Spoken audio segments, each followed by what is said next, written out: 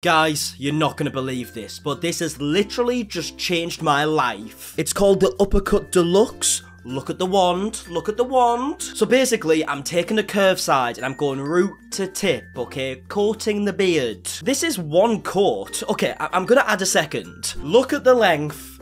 Do you see that? I'm speechless. I just don't think anybody will be able to compete with this brush. Gotcha! It's just a prank. Just a little prank, you know? You actually believe that that brush could do all that? You idiot. But no, in all seriousness, Mikayla responded.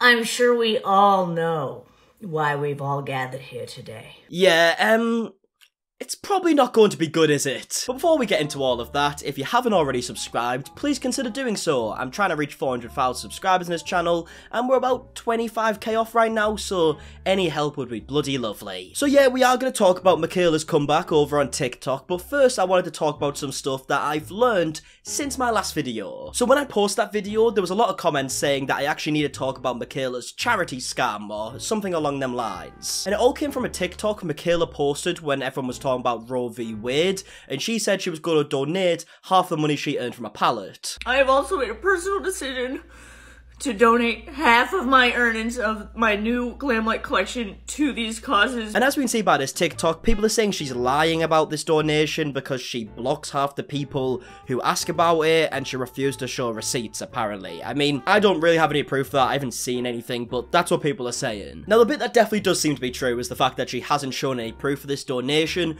which could be for numerous reasons. I don't think it 100% means that she's definitely lied about this donation, but one thing I will say is that she definitely should address it and maybe show some proof of the donation, specifically because it basically promoted her palette, right? A lot of people who weren't going to buy the palette probably bought the palette because they knew a donation was going to be made for it and they get a product in return. So I have no doubt that it definitely upped the sales of the palette, so bearing that in mind, she should definitely reference it. Like, maybe not even just show a screenshot, just say, guys, look how good this is, we've raised this amount of money for this charity. It's not like that's uncommon. You see things like Soccer Aid here in the UK, which is like a football charity match, and at the end, they say the total amount raised for UNICEF, and it's pretty normal. You should be able to know like how much has been raised. So as much as you can obviously donate to charities without mentioning it publicly and the amount or whatever else, with something like this, when people probably bought the palette, knowing fine well that there was going to be a donation made on top of it, I feel like she needs to show something. I would like to think that she didn't lie about this donation though, okay? I'm gonna give her the benefit of the doubt because I can't imagine a world where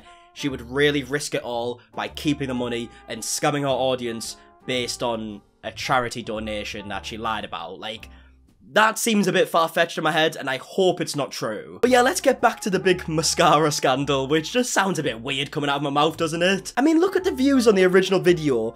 51 million views just because she lied about some eyelashes. Like, if she did this on purpose, then well done. Great marketing technique. But yeah, a lawyer on Twitter actually covered this topic and went through the legal ramifications for doing something like this, and I feel like we should probably take a read through it. I see two main issues here. Number one, ineffective disclosure of the sponsored nature of the content, and two, false or misleading claims in endorsement. Pretty simple to understand. She didn't actually say verbally that it was a sponsored post. She put a little thing in the corner that you couldn't really see, saying that she was like a partner with this company, but she didn't say it, which you need to do. And the false or misleading claims is very obvious, right? She claimed that a mascara could do something to her eyelashes that it couldn't, and she just lied and put like fake eyelashes on, so pretty easy to understand. The FTC requires that any material connection between an endorser, e.g. an influencer, and an advertiser, like L'Oreal, must be disclosed clearly and conspicuously. Otherwise, the ad is deceptive and violates Section 5 of the FTC Act. This disclosure requirement is why we have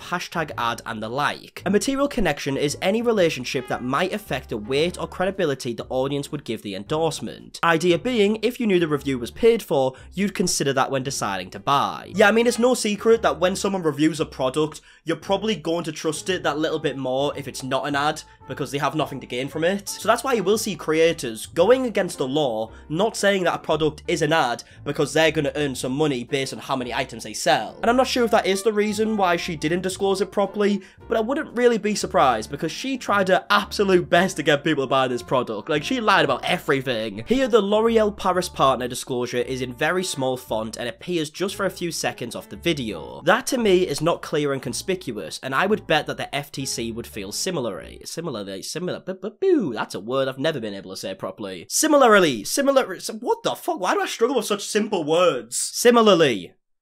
Is that right? Now to the fake lashes. The FTC requires that all advertising must be truthful, not misleading, and substantiated, which, spoiler alert, it wasn't. Here, Mikayla claims she's demonstrating the effect of the mascara and expresses her disbelief. But if the lashes are fake, she's not giving an honest review, and that violates the law. Remember that it's not just the influencer who's potentially liable for the violations of the FTC Act, the brand is too. 100%, because she definitely sent the video to the brand before she was allowed to post it. So they watched that video, and they must have knew that it was fake. I mean, they're a makeup brand for fuck's sake. So if they were okay with it, they're to blame too. Finally, I expect that L'Oreal's agreement include requirements that the influencers will comply with the FTC's endorsement guides, so it's likely she breached that contract. Yeah, I would imagine so too. Whenever I've had brand deals, when you get the brief sent to you of what they want you to say, they make it very clear that you need to say, this is sponsored by so-and-so, and you need to put, this is sponsored in the description, in the first line, so you can't miss it. Like I said, the brand will get in trouble too if they don't make that clear, so I've no doubt that L'Oreal probably tried to make that very clear to Mikayla,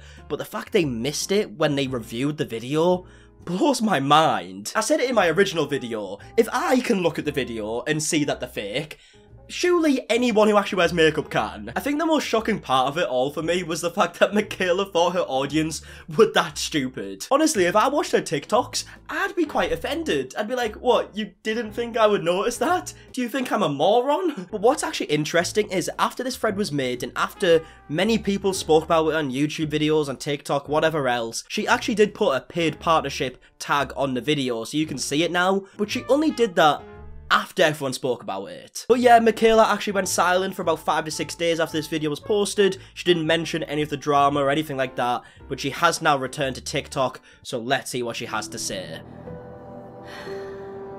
Oh, she got the sign. I'm sure we all know why we've all gathered here today. We do.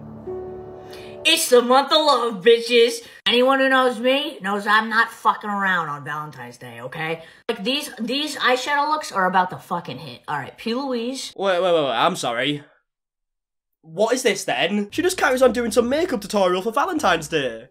She just didn't address it at all. And she's clearly taking the piss at the beginning, by the way, when she does the whole, like, we all know why we're gathered here today. She did the big sigh and everything. Like, she's taking the piss. I love the top comment on this video as well. Apparently we don't know why we're all gathered here today.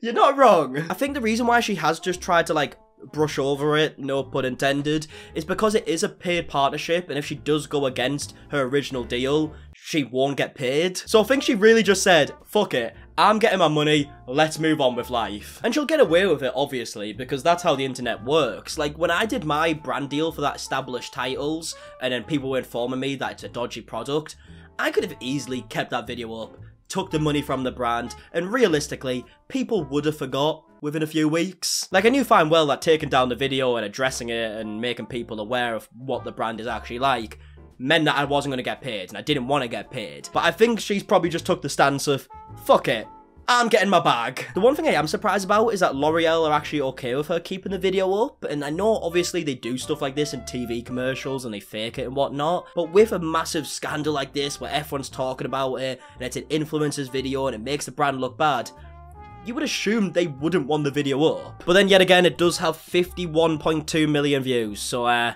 maybe I'm just stupid. But yeah, as we can see, she has posted 4 videos since the whole scandal, and she's just kind of doing her own thing, and I have absolutely no idea what's going on over there. Bloody hell. But yeah, like I mentioned, it does seem like she is just going to move on and carry on posting her normal videos. I would love to know your opinion, specifically the people who maybe watched Mikayla in the past.